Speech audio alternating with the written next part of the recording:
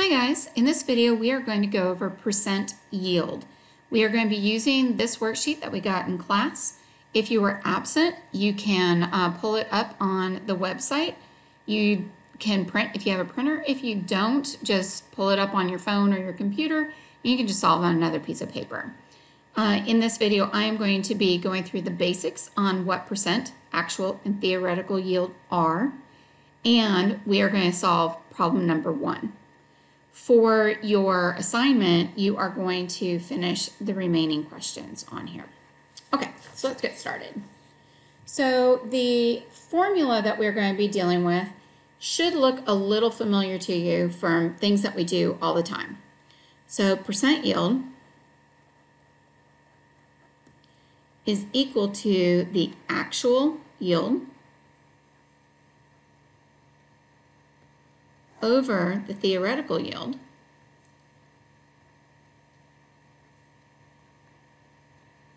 and how do we make that a percent? Times 100.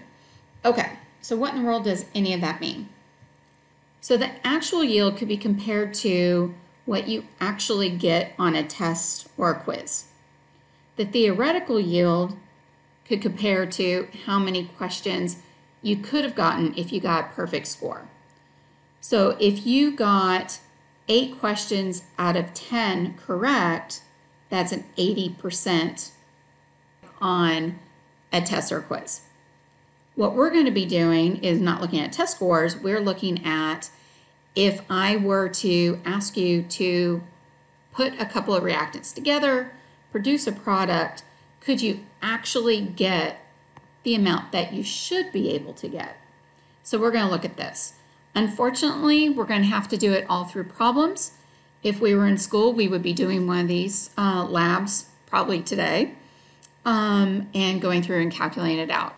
But that's okay because we can do it just through problems on these worksheets. Okay, so the actual yield, when we look at that, so I'm going to switch pens just to kind of keep things straight. Okay, so actual yield. For that one, this is what you actually get in lab. So if we were doing a lab and we were making those s'mores that we've talked about before, and we got the box of graham crackers, remember back, that's our limiting reactant, and we should have been able to make 20 s'mores from our box. But let's say somebody got hungry and ate some, we dropped some on the floor, some were broken, something like that. We might only be able to make 18 instead of 20. So things happen that can prevent you from getting a perfect score. Actual is what we get when we are completely done with the lab. Theoretical, this is what we should have gotten.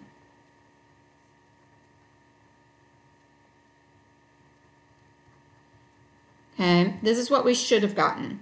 The way we figure that out is we use our BCA tables.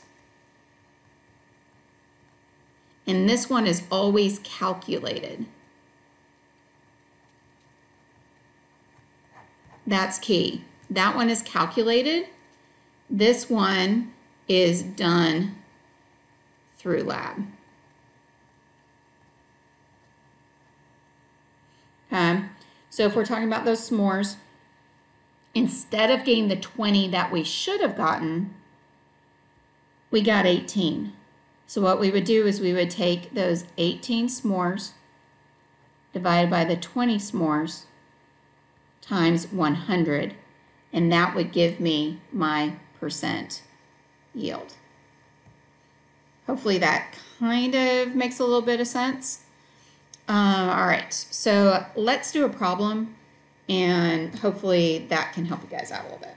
All right, change my paper out. Okay, so let's look at problem number 1. Write down our balanced chemical equation.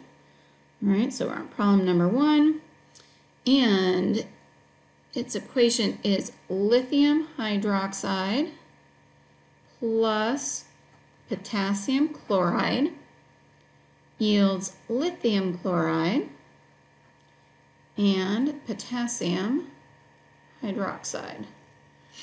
All right, if you look this over, you should notice that it is completely balanced already, so we're good to go with that. Okay, so if we look at problem number 1, it has 2 parts to it. Let's focus only on part A.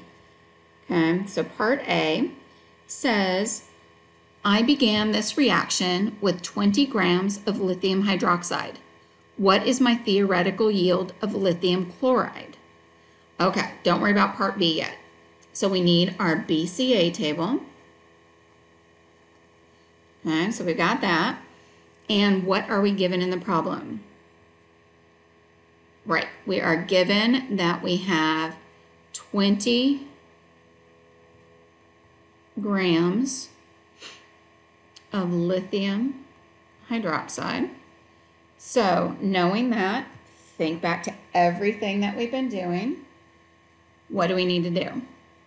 Go ahead and solve as far as you can and then catch back up with me. All right.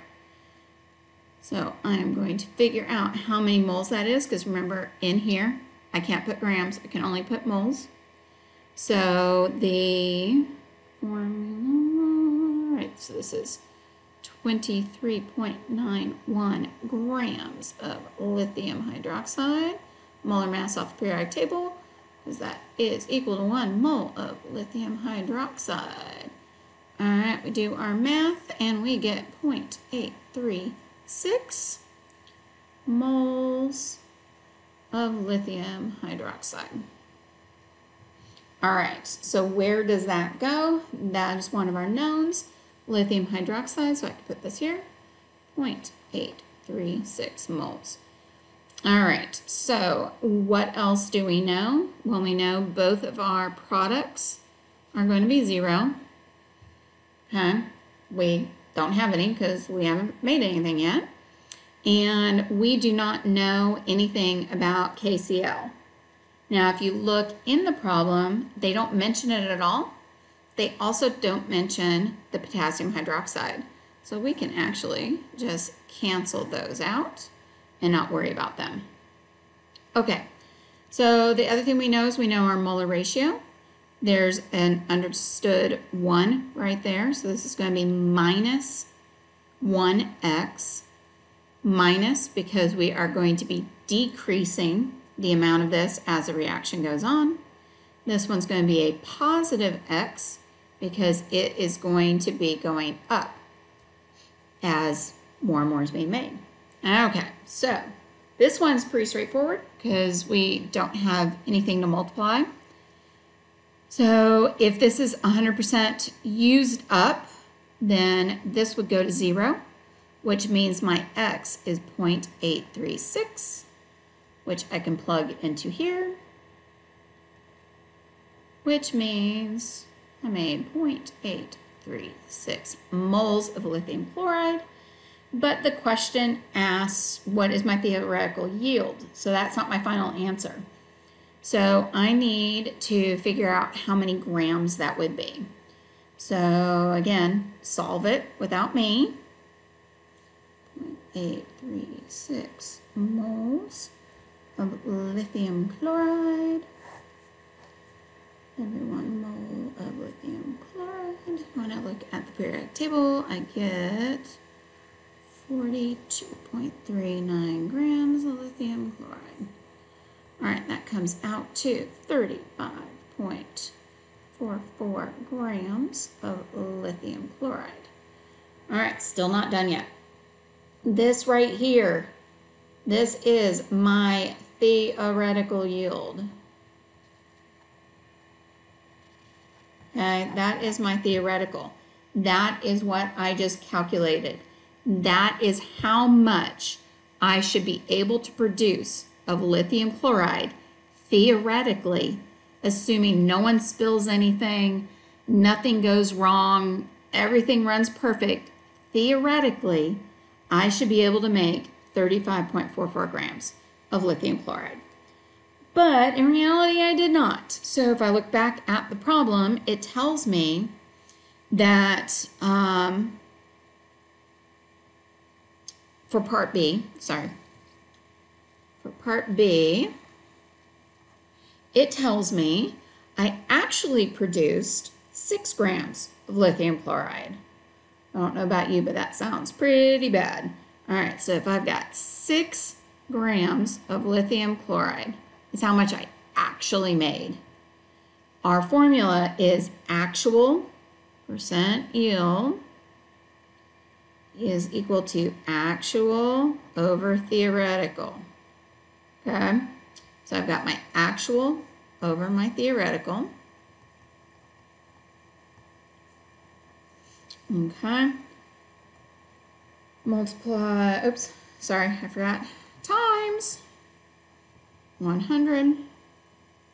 And that is going to give me 16.93%. Ooh, that's not very good percent yield. That is the correct answer though. If we were really doing this in lab, so if we were doing the lab that we were going to do probably today, I would have you go back and look and see where you went wrong. Something's wrong with this. It could be as simple as whoever did the original measurement measured wrong. You could have actually done the lab perfectly, but your data was incorrect. You could have spilled. There's so many things that could have gone wrong with it. And one of the things that percent yield can do is it can help you to see if you went wrong, because you should be able to get a really high percent yield. You don't always get 100 though, because in real life, things do get used up in different ways, get spilled, get not completely reacted. There are things in real life that occur. But 16%, that's pretty horrible. Almost 17. Ugh. All right, so recap. Percent yield is equal to our actual yield, what we actually get in our lab, divided by theoretical yield, which is what we should have gotten. So we take what we actually got, divided by what we should have got, times 100, and that will give us our percentage. So as you go through the remainder of these questions, make sure you pay close attention to exactly what they're telling you and what they're asking you, because sometimes they might just ask you for only the theoretical. They might give you the actual and theoretical and just ask you for percent yield. You really just need to look and see what you've got. As usual, I'm here if you need me. Thanks, guys. See you later.